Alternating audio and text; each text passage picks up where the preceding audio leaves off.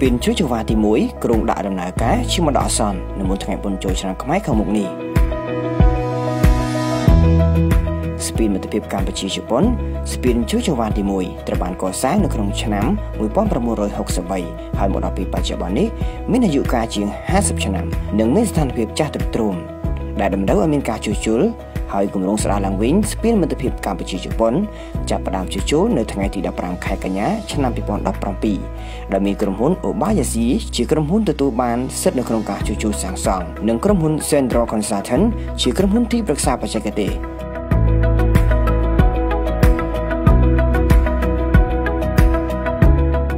គម្រោងនេះជាហិរញ្ញប្បទានឥតសំណងរបស់រដ្ឋាភិបាលជប៉ុនគិតត្រឹមដើមឆ្នាំ2019គម្រោងនេះសម្រេចបាន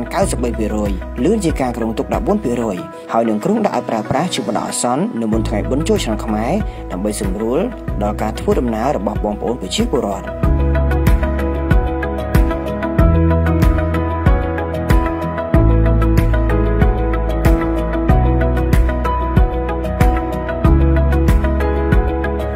គុណមកដែរថានេះគឺជាការជួសជុលស្ពានមិត្តភាពកម្ពុជាជប៉ុនលើកទី2ដែលលើកទី1ត្រូវបានជួសជុលនៅក្នុងឆ្នាំ1992ក្រោយពីរងការខូចខាតនៅក្នុងសម័យសង្គ្រាមស៊ីវិលក្នុងឆ្នាំ1970